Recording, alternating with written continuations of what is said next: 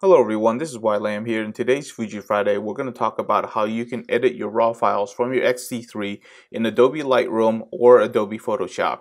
Adobe has just updated their converter, so now their Adobe Digital Negative Converter will work with the X-T3. So all we need to do now is download the converter, install it, and then we can take the X-T3's raw file, which is proprietary to Fuji, and we can convert it to a DNG file, which is Adobe's open standard format for raw files. So let's go ahead and get that done. I'm going to go ahead and download the Windows Converter because I am on a Windows PC. And once that's downloaded, I can go ahead and install it and then start working with the files. Also, you'll notice that there's other popular cameras that just came out that will work with this converter, the Canon EOS R and the Nikon Z7. So those are definitely very popular cameras that just came out that can take advantage of this raw converter. So the install file just got done installing, so let's go ahead and install it onto our PC.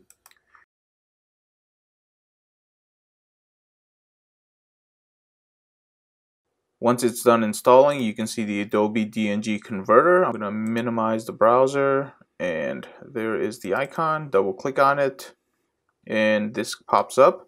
It asks me to select where I have my raw files, so I'm going to be in D, Raw, X-T3. I'm going to select this, and then I'm going to output to a different folder because I want to keep those separate. Select it.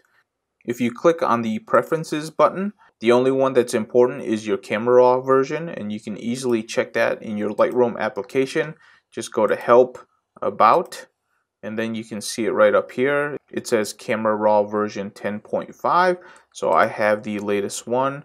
So in my compatibilities drop down, I can select the latest one, and that'll work for me. And then I can go ahead and hit the convert button. I only have one RAF file to convert.